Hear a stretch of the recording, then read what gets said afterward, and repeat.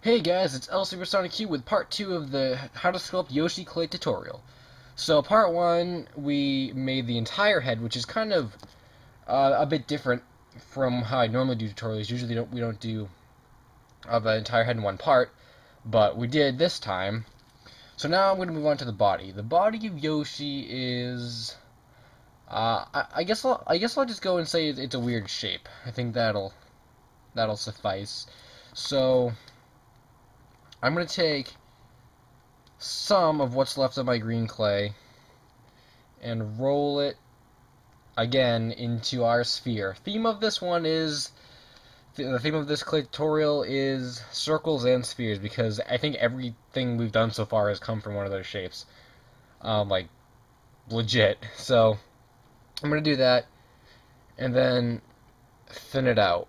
So you'll have something like this, and what you're going to want to do is really sculpt the tail end and like the, you know, where the head would go. So yeah, sculpt that until it looks something like this. Now I'm not actually going to put this on now, but I just want to see for comparison's sake, because you know me and my scale and all that stuff. So alright, Yoshi. Because, see, Yoshi in the old days, this is the weird part, though, is because Yoshi, I mean, he used to have a longer, like, body than he used to have, and now he kind of stands up straighter, so I can never really get the body right on Yoshi most of the time. I just added some more clay here. Might need to take some out, actually. Alright.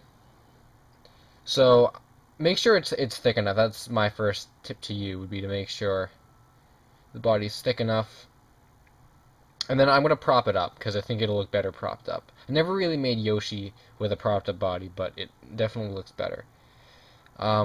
So do that.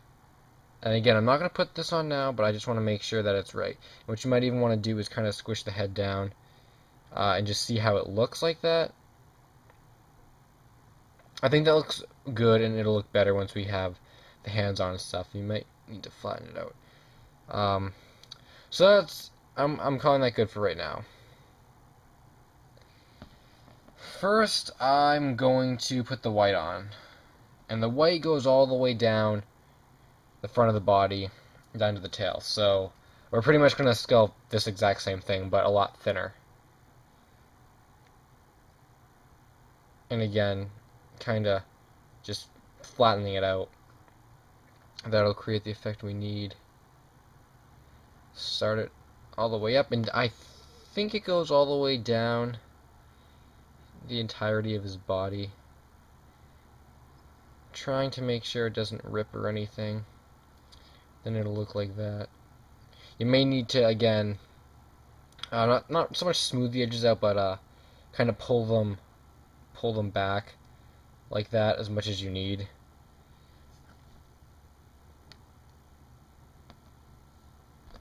And I gotta just make sure it reaches all the way to the tail, because I didn't have enough white, nor did I bring enough white with me while recording this, so I kind of got to conserve. Alright, well, that looks good. So there's the body of our Yoshi. You know, just because I want to make sure that this is looking okay.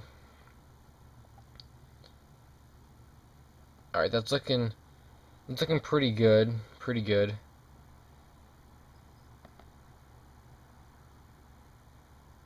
Making sure that he has more body than he does tail, because I said that from the beginning. Now I'm going to make the shell. And this probably won't be as hard as you guys might think. Or I hope it's not as hard as I think it might be. Again, I'm going to say make a circle and then put your finger kind of like, you know, inside of it, and then kind of flatten it around your finger to create, you know, like a 3D hollow effect, because I mean it's 3D but it's like hollow on the inside. Then I'm going to put that right on his back like that. Maybe a little farther down. I don't know. It depends on your preference, I guess. And then it does have a white line around it. The shell used to be a saddle.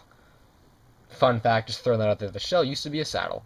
But regardless, it does have little white line around it, edging. So roll out a thin piece, and I'm gonna do. Yeah, I suggest that we do this how I'm doing it, like after we put the shell on here, and then we just line it with it, or else it'd be really hard to get on any other way. And I'm just gonna roll this out here because I need it to be long enough, and I couldn't get it long enough in my hand. So again, habit. I'm doing it all the way down here. I need to do it in front of the camera, upright, all the way up here. I hope this is enough. Alright, cool. Looked like it was just enough. So, pretty much line it like that. And also what you might want to do to make sure that it doesn't flip up or anything is kind of just, I guess I just use this to demonstrate this, but you can do it with your finger too. Just kind of just roll it back and make sure, you know, that it is actually on the green part of his body, so that it's not going to, like, you know, that there's no, like, red. You can, like, you know, to make sure the white line is not too high so you can see, like, the red, you know, underneath it, because that'll look kind of weird. Again, going back to this. Alright, it's looking pretty good. Might just bend it a little bit. Like that. Cool. Alright, I'm going to do the hands next. That'd be the next best thing to do. Now, I think Yoshi... I think he has like 5 fingers, but I kind of always like to sculpt him, and I always kind of thought of him as having like 3 fingers. So, I mean, for this video, I mean, if I'm really lazy, what I'll do is I'll just make a thumb and just have him, like, you know, like one huge hand and like a thumb. But what I'll do is I'll use my technique that I've used for most of them, and that's making 1, 2, 3 cuts. And see that the fingers kind of separate, and then you can just sculpt the fingers like that. And again, you might have to work it a little more, but I actually did too many cuts. Only needed 2 because of the thumb. I was including that in my finger count. So you can do like that, and then he kind of has, you know, fold them over like that. So, and then I'm going to bend the elbow up. Almost forgot about that. Just little minor things that make a difference. And then you can probably just push it on with your finger. Make sure the fingers stay intact. There we go. That's one. I'm just going to do the second one off camera just so it's easier. Alright, so now that we have Yoshi in a Yoshi-looking arm position, we're going to move on to his legs and boots. After we make sure this is in scale. Alright, that's cool, that's cool. I'm just so worried that, like, the head isn't going to look good, and if the head doesn't look good on the body, it's going to ruin the whole thing. So, first, what I'm going to do is make the leg, obviously. Then we'll kind of do the boot from there. So Yoshi has kind of like chunky legs, honestly. I would just do something like, you know, that, and then just flatten it out and kind of fold it over. Like that. And I'm not sure if he has any, you know, I'm kind of thinking, does he have any white on the inside of his legs? But I don't think he does. So I just won't make it with any. And I'm going to flip this over because this part is thicker. So the boots are kind of going to be, I don't know, I can't really compare them to anybody else's shoes we've done. Most of them being Sonic characters. I can say, well, you know, Mighty's shoes are like Sonic's shoes and everything like that. But Yoshi's, I guess they're like Mario's, you could say.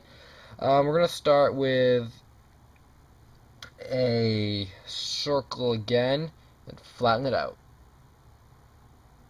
Like that. Then what I'm going to do is Yeah, okay, so that's gonna be the top. Now I'm gonna make a squarish looking thing for the next part of the shoe. You'll see when this all comes together. And then the last part is like, you know, the last.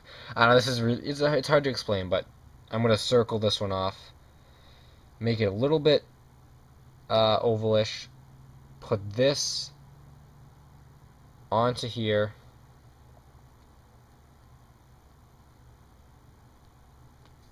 and then put this on top, pushing it all down to make sure it looks good. So, with very minimal explanation from me, that is essentially how I would make Yoshi's boot. Um, I guess it's kind of like Mario's to a degree, and you just want to make sure it's not too thick or too long or anything, but let me see how that looks. I think that looks fine. The only thing I can complain about is, yeah, you want to make sure that it's not like really long, because Yoshi, it's, you know, Yoshi has like short feet, so you don't want to make it like, really long. I think something like that actually looks really good on Yoshi. So, this is the hard part, because you can either kind of work it in with your finger if you think you have enough skill, like me, I always think I do, and then it always falls over in the oven. You can do that, or you can use a toothpick. I'm just gonna try and do it without using a toothpick.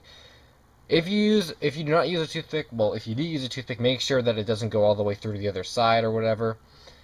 And if you're not using a toothpick, make sure that it doesn't interfere with this shell, because I was trying to, push it on here, and it's starting to get into the shell. So make sure it's kind of out of the way and not interfering with any other pieces. So I hope that was a good enough explanation for the shoe. I'm going to do it again on the other side, and then we'll put the head on. And I guess what you can do if you want to make it look really nice is take some yellow and just line the bottom of the shoe with the yellow. I never really like to do this for my clay figures, just because when they're sitting on my shelf, you don't really see the bottom of them. So that's why I never really did it, but if you like really precision detail, then you can do that. So, cool. That was one. I'm gonna do the other one off camera. It's the same thing, and then we'll put the head on. All right. So I got the second leg on and stuff, and just because this is also part of like the assembly, I guess you could just make sure that the knees and stuff are tucked in there nicely. And I'm actually gonna try and maybe push this down. Do I have any faith that this will stay in the oven? Probably not with the head on. Even without the head on, it probably won't. But I'm just going to push it down just to make sure all the parts and everything are in there right. And plus, this is sticking on the poster board too, so that's also why. I'm going to zoom in a little bit. Alright. So now the head is probably going to be the hardest part to this clay figure in terms of the assembly. So what I'm going to do is I'm going to twist, take a toothpick, whatever, break it small enough, twist it in to the head. I'm twisting. I wouldn't just jam it through because you probably mess something up, or I mess it up when I do that. But leave enough space so that you can put the head on. Then I'm going to gently twist it in. And then you got something like that. I'm going to zoom out a little bit now. So the only thing I'm going to maybe do is just fix the chest up a little bit. Push the head down a little bit. Make sure the arms are correct in where I placed them originally. You can do whatever you want with the posture, the pose, or anything, but it's just kind of generic standing Yoshi. There we go. So now I'm going to put this guy in the oven. In fact, maybe I should make a note of this.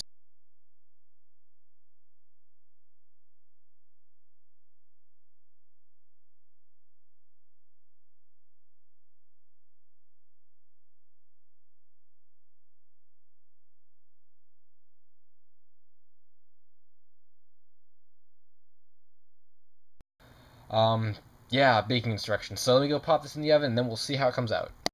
Alright guys, so this will be a good learning experience and explanation experience for us all. I hope you saw that um, disclaimer hopefully before you put it in the oven, because I meant to say that um, again, I would suggest laying it down unless you kind of, do like push it down until it stands perfectly on the oven type thing. So again, lay it down is what I would recommend, but you also, which I don't think this has come up before, you run the risk of this happening. See how his legs are kind of lopsided now? So, oh, actually, oh, I guess he does stand. I was going to say, so he's not going to stand, but I guess he does. Um, so I guess we lucked out in that aspect for this case, but in general, that could happen, and it could prevent your model from standing up because stuff kind of, slumps over in the oven like this did, but I'm glad it stayed like that. And then, haha, why did this happen? Because when I was showing it, I think I went a little too far because my hand was blocking it initially. Instead of taking the toothpick out and then showing you again, I just twisted it in farther. So, again, this is a good learning experience, because if this happens to you when you're sculpting, or if it happens after you're sculpting and you end this, because this clay is fragile and it ends up breaking, then you can use the super glue like I showed in the SPA tutorial and glue the head back on. For this, I think I'm actually going to glue it on to the side like that. It wasn't originally like that, but I think I like it better just with the way he's standing and stuff. I think it looks more Yoshi natural. So, uh, that's that. And again, the glue pretty much dries right when you, well, in this case, it'll dry right when you put it in because it's an internal thing. But if you're gluing an arm or something, I think you gotta hold it there for like 30 seconds or so.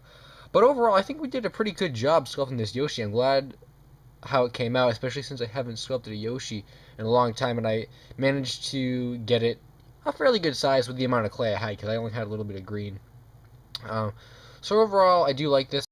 So, I think that's it for this Yoshi clay tutorial, guys, episode 6. So, thanks for watching, and as always, you guys can keep sending in your requests and stuff, but I just kind of wanted to, I thought of doing a Yoshi, and I kind of really wanted to do it before I, neglected to do it. So, thanks for watching, guys, as always, I'm LSuperSonicQ, and until the next video, that's it. So...